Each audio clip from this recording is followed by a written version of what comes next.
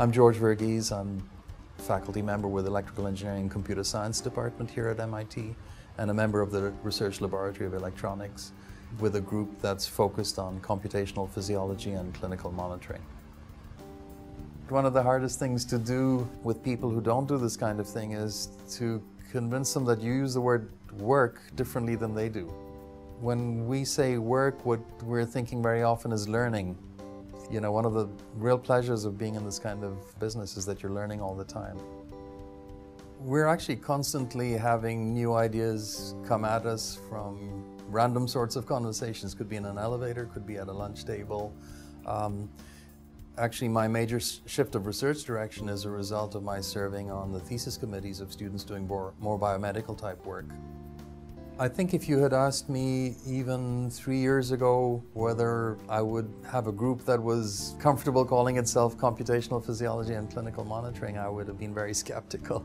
But I think it speaks to the kind of place we're in, that you can actually learn and connect with people and become confident enough that this is really a direction that is sustainable. And then to get to where you can start to teach students about that and how to do the translation. It's important for researchers to be teachers because that's a big part of how you do research. It's teaching students and colleagues who might not be directly in your area.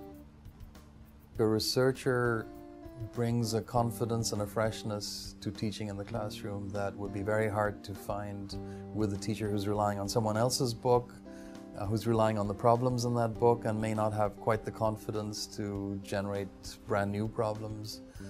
I think being immersed in research gives you that kind of confidence. MIT is a very open place and there are very few boundaries for students or faculty. So it's easy in principle to do collaboration across MIT, and in practice we do quite well. Part of the strength of RLE is that it has the resources to really provide very good facilities for faculty and students, and we're already seeing that after our transition to RLE from LEES, or LEES transitioning into RLE. It's been actually good for the kind of work that I do currently, because I've been moving from power systems type work into biomedical, and there's certainly a bigger community within RLE of biomedical type things. MIT is that kind of place. You can move directions based on random things, based on small things, based on influence from students, and then find a whole community that will help actually draw you into the new area, and where what you bring is something that can amplify what they're doing.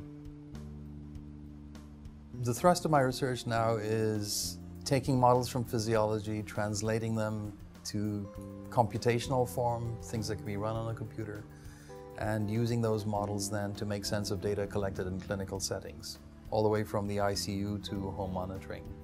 What we're trying to do is develop tools for more systematically doing the model reduction and the data trimming that humans are very good at doing.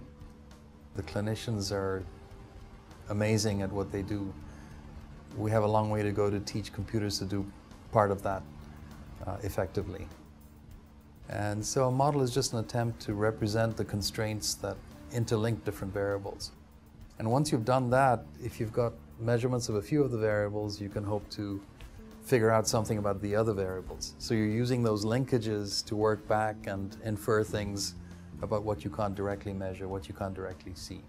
So that's very much related to the kind of math I might have been doing in monitoring power systems. I think it's a very exciting time to be involved in this kind of work.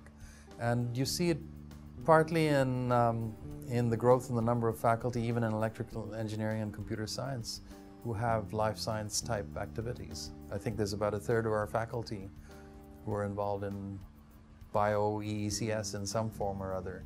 And I think electrical engineers and computer scientists can bring a lot to that effort.